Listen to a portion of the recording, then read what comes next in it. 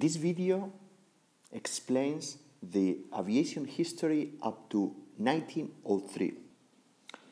When we think in aviation, we can think it as a mode of transport, and we have other mode of transport before aviation. The first one is by land. The second one is by water. And the third one, an aviation by air. The transportation by land has been used for thousands and millions of years. We start human beings by walking from place to place with the 2 feet, and it has been the first one. As second stage in land transportation, animals started to be used to transport things and humans from place to place. As a third step, the wheel was invented 3,000 to 4,000 years before Christ, and it was a big step of innovation in land transportation, which was then used in many different formats. We have to go up to 1818, just over 100 years ago, to see the first model of the bicycle, the one you see in the picture with 2 wheels of different size. We can see how in 1825, Stockton and Darlington combined the steam engine and the wheels to make the first locomotion.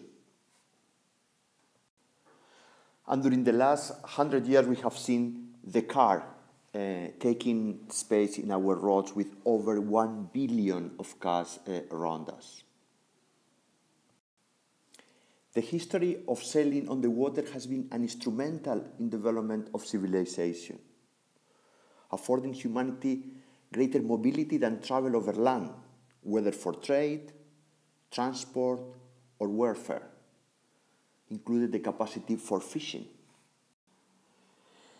The first representation of a ship under a sailing appears in Kuwait, and it represents 5,000 years before Christ. Sailing boat was used by Christopher Columbus in 1492 to go to discover the Americas. And since then, ships have been used quite frequently until our days, with thousands of rooms into a ship, as the one on this picture.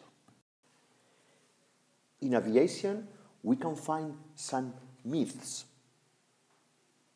For example, one of these is Icarus.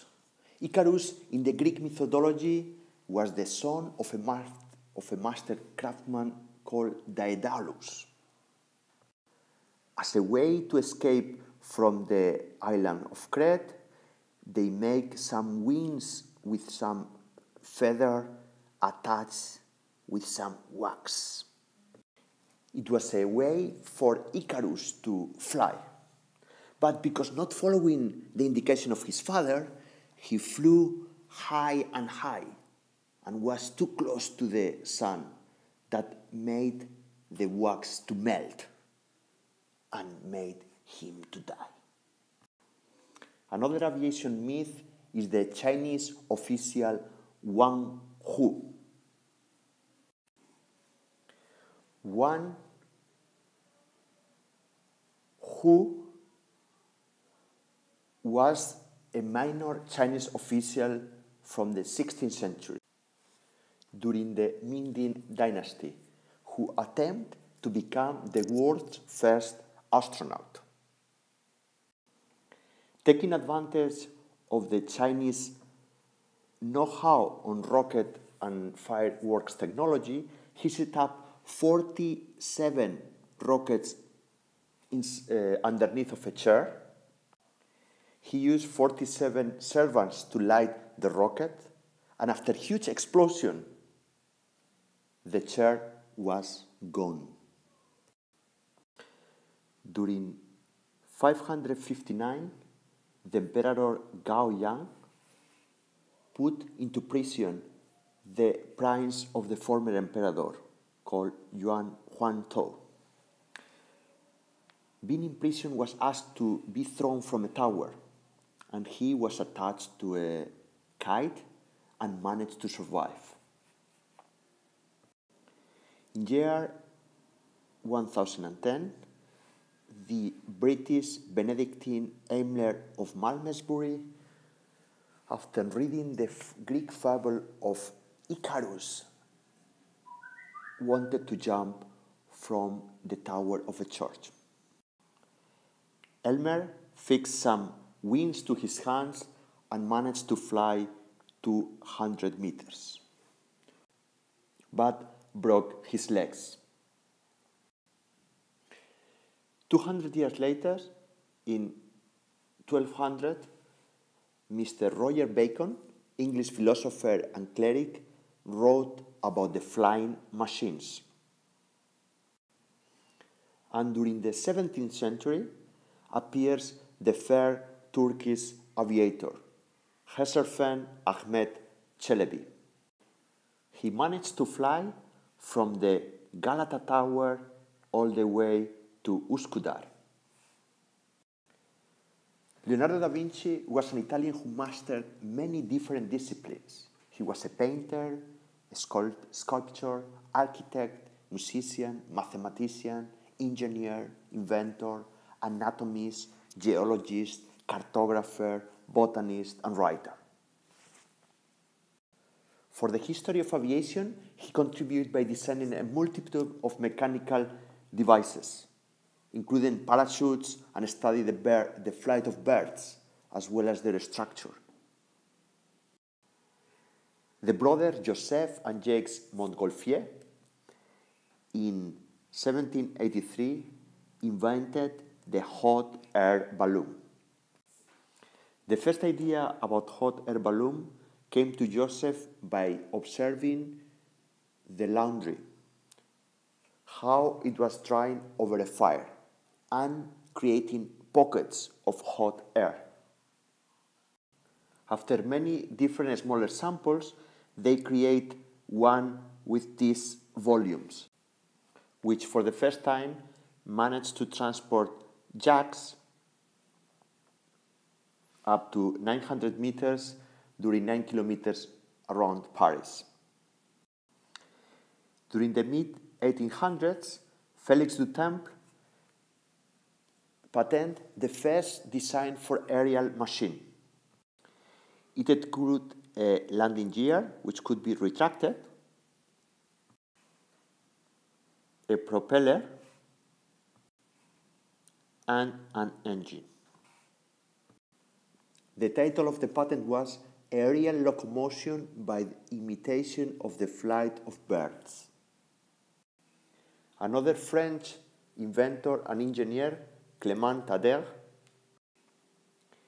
in 1886 created his first flying machine. The design ran by a light steam engine designed by him and a 4-blade propeller. Another pioneer of aviation was the German Otto Lilienthal. He was called the Glider King, as he was the first person to make well-documented and repeated successful gliding flights. 1903 can be considered the beginning of modern aviation, and is when the Wright brothers first flight into air for 12 seconds covered a distance of 121 feet. But why is the beginning of modern aviation? Well, they cover all the phases of aviation, which is a pre-flight, takeover, departure, en route, descent, approach, and landing. And for more details, you can watch this 3-minute video about the Wright brothers. Find all of the latest.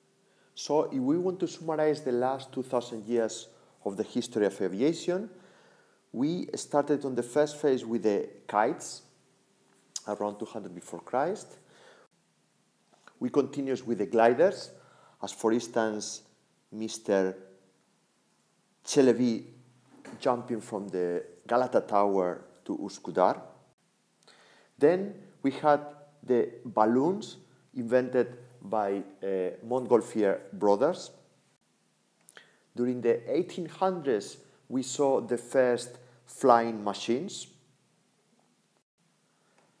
And 1903 saw Wright brothers with its first flight.